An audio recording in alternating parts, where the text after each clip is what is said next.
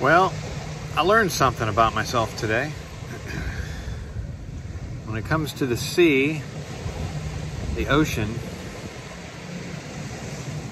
anything that has even the remotely smallest waves, I'm just done. I'm a mess. I get seasick. I learned that today on my paddleboard.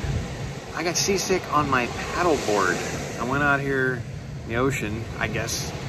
I mean, this is more the Chesapeake Bay than the actual ocean, but it's not a rough day out there at all. It's very calm, but I was a mess. I had to come in, I had to paddle in because it would have ruined my entire day if I'd have stayed out there. It takes me a long time to recover from being seasick, so I had to cut my trip short. That was kind of a bummer. And Dramamine does not work for me. I've used that before and it's nothing. It does nothing.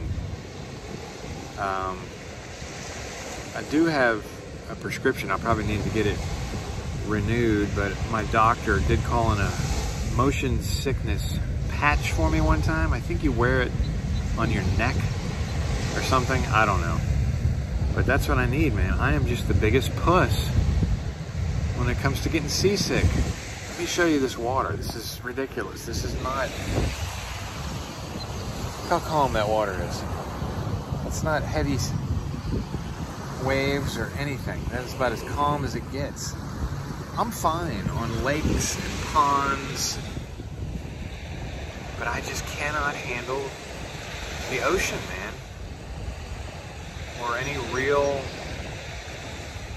disturbance in the water. I mean, I did stand up. I managed to stand up on my paddleboard briefly for,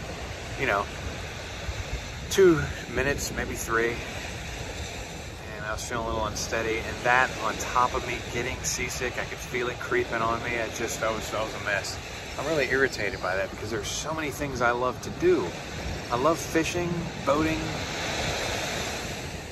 I went jet skiing before when I was younger. I never got seasick there. I don't know if that would make a difference or not, but I'm just so frustrated.